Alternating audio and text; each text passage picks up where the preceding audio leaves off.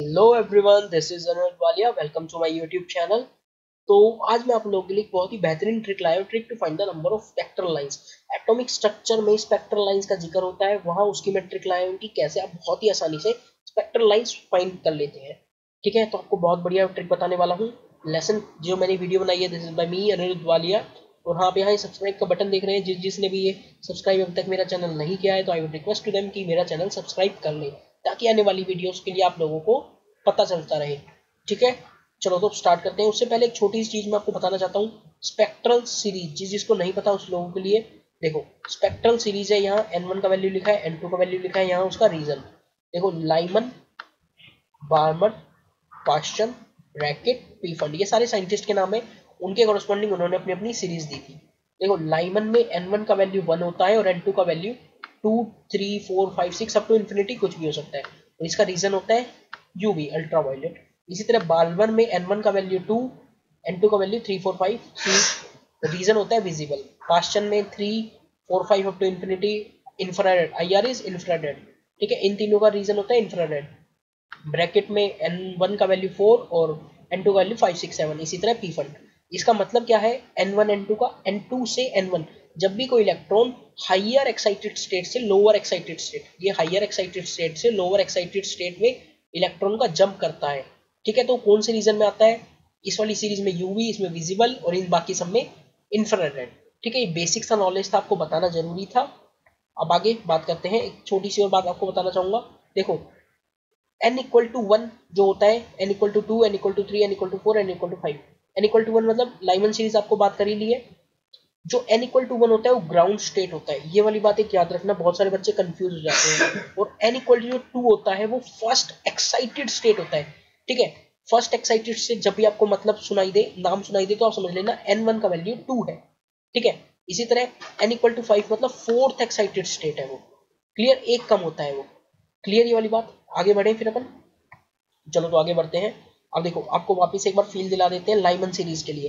अब आप यहाँ पे देख रहे होंगे, जो लाइमन सीरीज है, कहीं से भी इलेक्ट्रॉन का आप जंप करवा दो, वो 1 पे आएगा।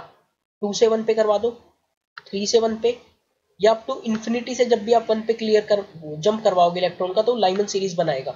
इसी तरह बार्मर के लिए 3 से 2 पे करवा दो, यहाँ 5 से 2 पे करवा दिया, कहीं से भी 2 पे आ जाओ, इन्फिनिटी से 2 पे आ जाओ, वो बार्मर सीरीज आएगा। इसी तरह पास्चन के लिए 3 पे आना है आपको, कहीं से भी आ जाओ, 3 पे आना है। जब आप n इक्वल टू इन्फिनिटी से n इक्वल टू 3 पे आओगे, मतलब पास्चन सीरीज है वो। इसी तरह पी फंड के लिए 5। इसके बाद एक हम्फ्री होता है 6 पे, वहां तक हमें पढ़ने की जरूरत नहीं है। ठीक है, तो ये वाली बात भी क्लियर, इलेक्ट्रॉन का जंप सबको आ गया। अब मैं आपको बताता हूँ ट्रिक। तो total number of spectral lines find करने का ट्रिक क्या है? वो ट्रिक है n इंटू n माइनस 1/2। अब ये है कब, वैलिड कब है? When electron jumps from nth level two ground level. जब आपको बोल दे कि 6th लेवल से कोई इलेक्ट्रॉन ग्राउंड लेवल पे आ रहा है, तो आप क्या करना, नंबर ऑफ स्पेक्ट्रल लाइंस आपसे पूछ ले कितना बनेगा, तो आपको कुछ नहीं करना। 6th लेवल मतलब 6 इंटू 6 माइनस 1 डिवाइड बाई 2, तो आपका जो आंसर आएगा 15, वो आपका आंसर हो जाएगा। ठीक है, ये एक ट्रिक है, तुरंत नोट करेंगे सब अपनी नोटबुक में। अब देखो, मान लो इलेक्ट्रॉन को ग्राउंड लेवल पे नहीं आना, उसका मन कर गया भैया मैं तो रुक जाऊंगा, कहीं बीच में रुकूंगा, तो उसके लिए ये फॉर्मूला याद रखना कि n2 minus n1 into n2 minus n1 plus 1 divided by 2 when electron returns from n2 to n1। अब देखो, इस खाली आप, मैं ये सजेस्ट करूंगा, खाली ये फॉर्मूला आप याद रख लो। वो वाले याद रखने की, प्रीवियस वाले की जरूरत भी नहीं है। देखो, ये हर जगह वैलिड है।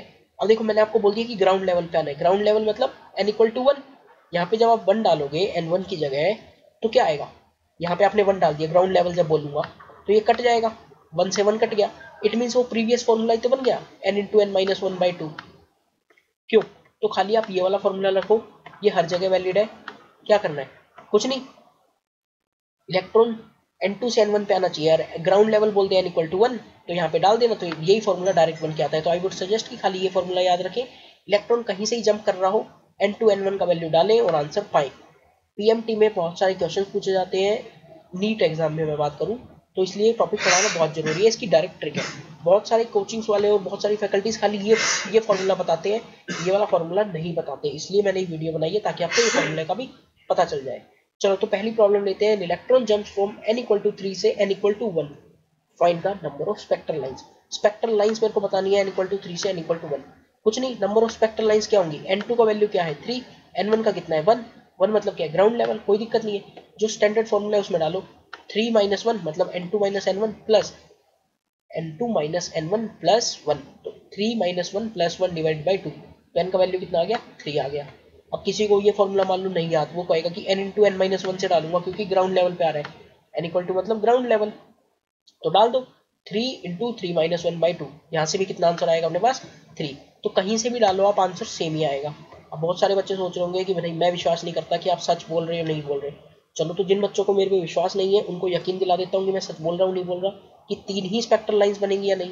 देखो इलेक्ट्रॉन n2 कहाँ पे था, थर्ड पे था, उसको 1 पे आना है, तो थर्ड पे 1 कैसे आ सकता है, या तो पहले 3 से 2 पे आ जाए, फिर 2 से 1 पे आ जाए, और क्या करें, या फिर डायरेक्ट 3 से 1 पे आ जाए। तो कितनी लाइंस बनी है यहाँ पे, लाइंस कितनी बनी है, एक ये लाइन बनी है, एक ये लाइन बनी है, और एक ये लाइन बनी है, तो नंबर ऑफ स्पेक्ट्रल लाइंस कितनी हो गई, 3 हो गई। अब जो मैंने फॉर्मूले से मैंने यहाँ पे कैलकुलेट किया है वो भी 3 आ रहा है। अब आपको प्रूफ हो गया, प्रूफ मिल गया कि अपना आंसर सही है। क्लियर। सेम टू सेम एक प्रॉब्लम आप लोगों के लिए कि लिए मैंने, how many spectral lines are seen from hydrogen atom when electron jump from n2 equal to 5 to n2 equal to 1 in visible region. तो n2 का वैल्यू 5 है, n1 का वैल्यू 1 है। तो आप ये प्रॉब्लम अटेम्प्ट करें और आंसर लाएं। देखो ये पॉसिबल केसेस है कि 5 से 4 पे आएगा, फिर 5 से 3, 5 से 2, 5 से 1, 4 से 3, 4 से 2, 4 से 1, ठीक है। टोटल 10 ट्रांजिशन पॉसिबल है। या तो आप ऐसा कर लो, अपना टाइम वेस्ट कर लो ऐसी ट्रांजिशन फील लाने के लिए। इसी तरह आप ये डायग्राम बनाना 5 से 1 में, टोटल 10 पॉसिबल, ये मैंने सीरीज बताई कि 5 से 4 पे आएंगे, 4 से 1 पे, इसी तरह। या फिर आप डायरेक्ट ये फॉर्मूला लगाओ n2 minus n1 into n2 minus n1 plus 1 divide by 2। Clear. इससे भी आप डायरेक्ट आंसर फाइंड कर सकते हो। तो आप करेंगे तो आंसर आएगा 10। ठीक है, सब ये कैलकुलेट करेंगे। चलो तो मैं आपको ये रिक्वेस्ट करूंगा, इस वीडियो में अपन ने ट्रिक सीख ली है, आगे अपन बहुत सारी ट्रिक सीखते रहेंगे। चैनल को सब्सक्राइब करना ना भूले। मिलते हैं नेक्स्ट वीडियो में।